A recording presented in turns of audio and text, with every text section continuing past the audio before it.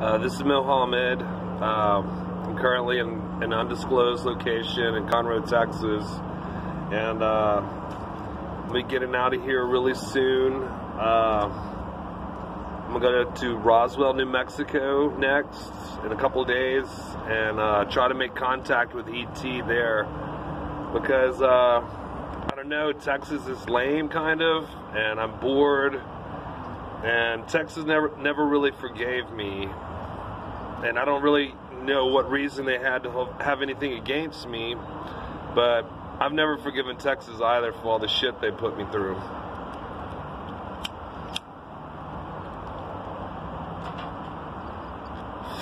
I want to go to Roswell and make contact with ET before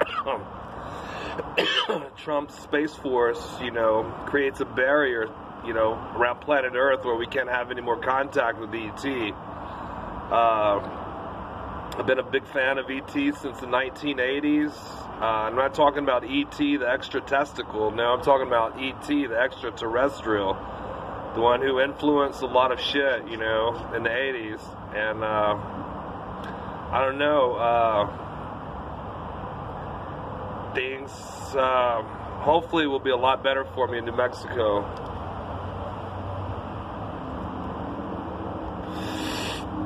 I've lived in New Mexico a few times.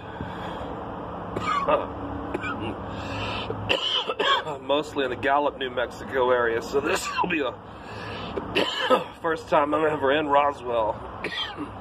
I'm hoping to make contact with ET and possibly Bigfoot and the Chupacabra. I like to keep an open mind because there's all kinds of things out there.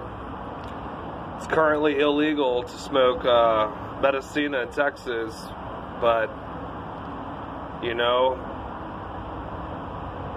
I feel like my doctor in California told me, he says, hey, if you need to medicate, medicate.